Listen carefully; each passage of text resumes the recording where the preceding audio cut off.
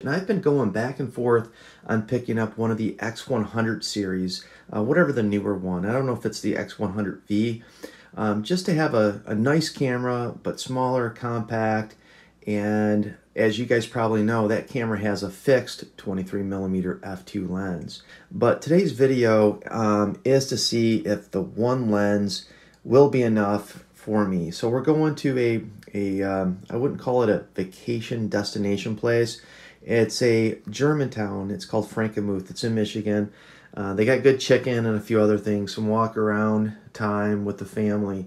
And I'm only going to take this one lens, the 23mm f1.4 on my Fujifilm X-T2 camera, and the small little Flashpoint mini flash zoom mini, which I always have in my camera bag just in case I need it. I don't take a lot of flash photography, but there are some times where you just need it. So let's go ahead and do this. I'm going to go ahead and throw this in the bag, and we're going to head out, and I'm going to take some video and let you know what I think. And really, this is the first time walking around with one lens. I have been gravitating towards this one here. Where is it? The 16mm f1.4. This has grown to be my favorite lens, and I do know that with the Fujifilm X100 series, you can get a wide adapter, which I think comes close to this focal length, but not sure. That's probably, if I do the X100, I'll probably do that, is pick up the wide angle adapter.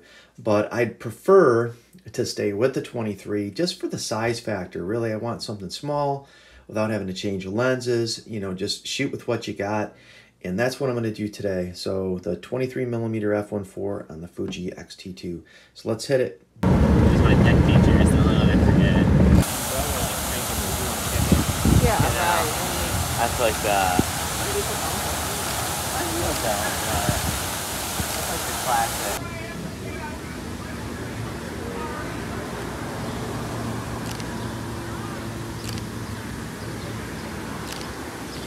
So this is where it's not wide enough. 6 cookies. They probably like those tiny little minis. This is where you gotta get creative here. Well, I'm trying to take a picture. I'm gonna see if this 35mm is. I'm really hungry. You don't have to. See this? That's where it's. Would have came. That 16mm would have been perfect. At Garrett's.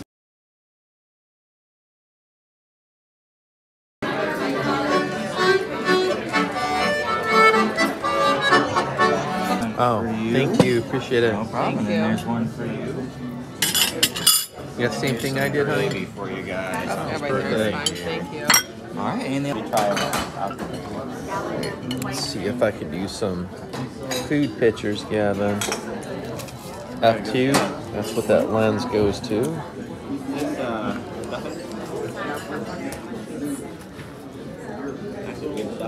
Huh? Go back a little bit. Interesting. Not stuffing I'm used to, but... No. There you go. What do you think, Gavin? Good chicken dinner? World famous chicken. What they do is I think they take a whole chicken breast and cut it in half, because even though you get a 3-piece, it's like 1.5 chicken breasts, I think. It's pretty good though. The stuffing's good, yeah. You like the stuffing? Yeah. Is it stuffing or dressing? That is the question. So after eating, we headed downstairs to what they call the Castle Shops. So under the Bavarian Inn restaurant, there's a bunch of stores, candy stores, things like that. And I wanted to see what this lens would do at an f2, because although it's a 1.4 aperture, maximum aperture on this lens, the X100V is only an f2. So throughout this whole day, I only used a maximum aperture of f2. Again, it's not going to be a like for like, it's a different lens, but it just gives me an idea of what light, as far as the amount of light, low light level of shooting I can use at an f2. Took some pictures of these, I think they're Rice Krispie treats, and the white balance is a little bit off. I didn't go into RAW. These are all out of camera JPEGs. And these are just some pastries they had at another shop. Again, some more bread and pastries they had for sale. Then moving back upstairs outside, there's I think they call those drummer boys, kind of like the Christmas thing, but it was, I don't know, 7-8 foot tall. And we started to head down to this outdoor castle type of shop area, walking past the Bavarian Inn, and they had an outdoor beer garden with some music.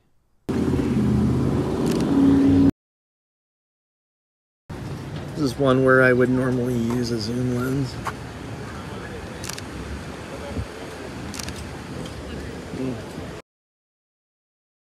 This is a shot where I wish I had my zoom lens.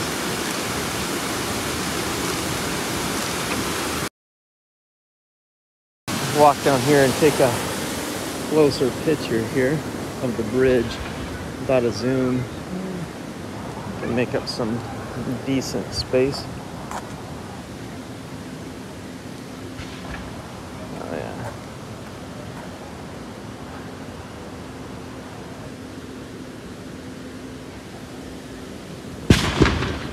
Shooting some damn cannons or some shit.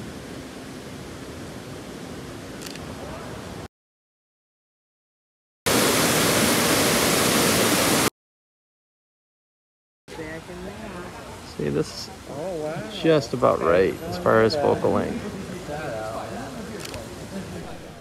So we spent quite a bit of time walking around to the different stores, and for the most part, the focal length was working for me. I like taking pictures of building signs in the storefronts, and I was able to either use my feet to zoom in and take a picture of the sign, or pull back a little bit and take a picture of the storefront. As you can see in this picture with the Cherry Republic, which is a really cool store. Yeah, it turned out just like how I wanted it to. The Pepper Palace, again, I had some room to come in or pull out with my feet, and you know, it worked. And there was a mannequin in front of one of the stores, was pretty cool. Popcorn Wagon, it's not the greatest popcorn store. When we go to it every time we're in Frankenmuth, and this picture turned out pretty decent. One inside, white balance was a bit thrown off because of the yellow floor and the popcorn. So if I was wanting to keep this picture, I'd go into RAW, and I always shoot RAWs backup for this case.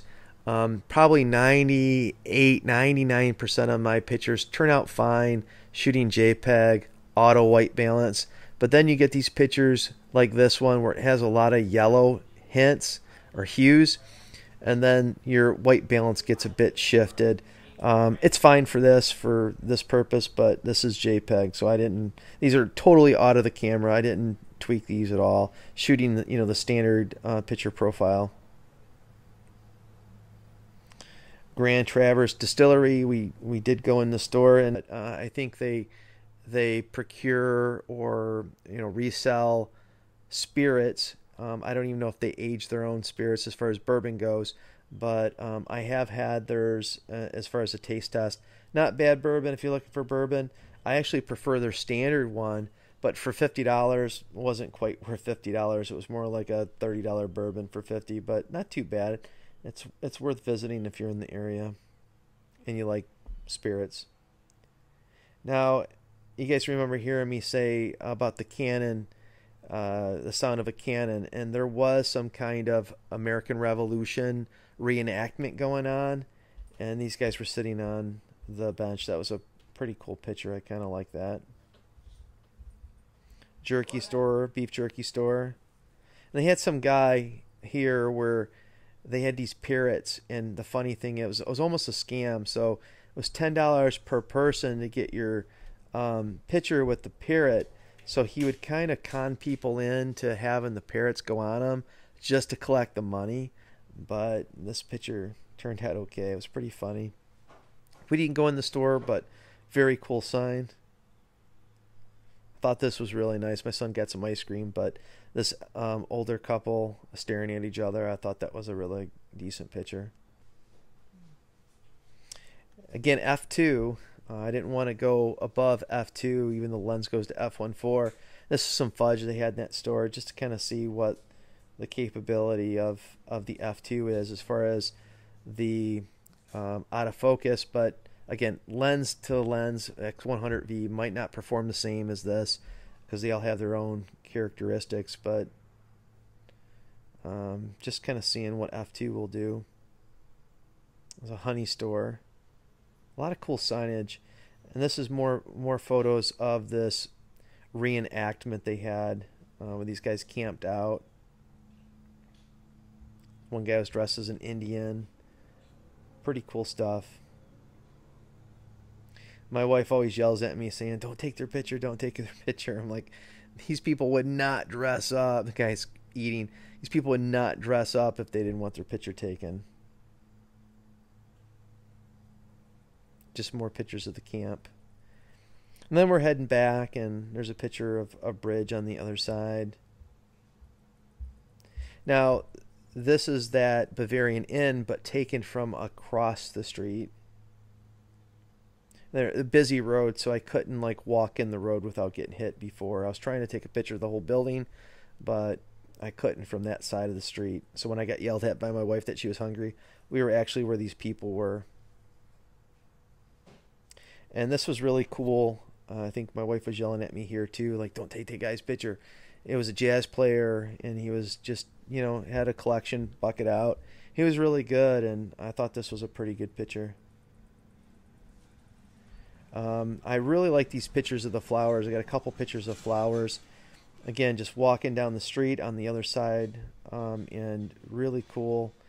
No more than f2.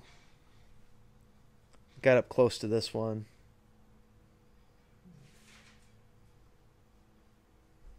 Went into the fudge store, watched them make some fudge. More than enough light. And this is just an up close picture of the fudge that was in the shelving unit. And this lens, you know, I was pretty impressed with the performance of this lens. I don't use it enough.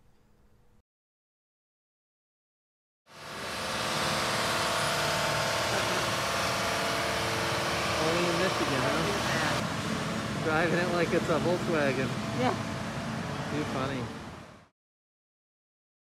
Fudge time. I want the end. A little sugar action. Good. Very good. Frankenmuth Fudge Kitchen. What was this? $8.75 for this one piece? With the coupon, 10% off. So is it worth it, Mom? Worth it, Gavin? Yeah, I think so. So guys, now that I'm back home, I wanted to give you some final thoughts of having the one lens, the 23mm focal length, and would I consider buying the Fujifilm X100V? Short answer is yes. Now there were many times that this 23mm focal length wasn't wide enough, and there was also some times where it wasn't long enough. You've seen there on the bridge. But for the most part, I could, you know, step closer or backwards and get my shot. Not all of the time, but for the most part. And that's really what it comes down to with the 23mm focal length.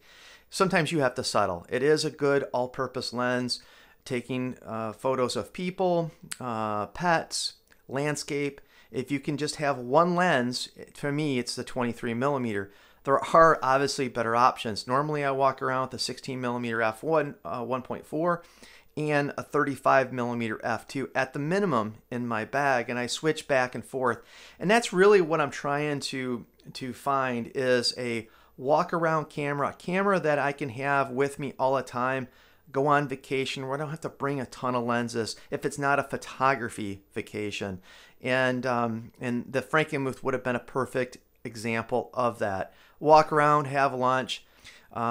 So the other thing that I wanted to see is if the f2 would be a big enough aperture, given this is an APS-C body, for those low light situations indoors that are moderately lit, you know, not a real dark situation, but, you know, real life scenario.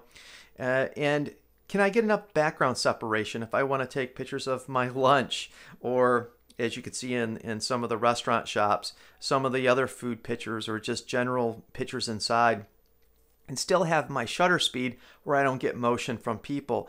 And it did great.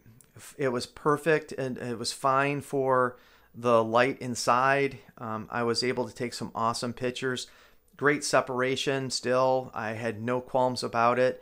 And all in all, it was a really good experience. So a couple things that I found taking one lens. It was really cool to have to work to get my shot. Not just switching a lens, but actually really thinking about how can I get this. That was fun for me. The other neat thing about this day was not having to keep on switching and grabbing lenses and really second guessing myself. I'll look at something and say, oh, you know, that's probably better with a 16 millimeter, and my family might be 15, 20 feet in front of me, and I'm back digging in my camera bag. There was none of that. I had it in my hand pretty much the whole time, and I still got some complaints about taking pictures while everybody was hungry. But for the most part, it got it done, and it just got out of the way as far as the family goes and interacting with the family. And that was really, really cool. So will I pick up the X100V? Yes.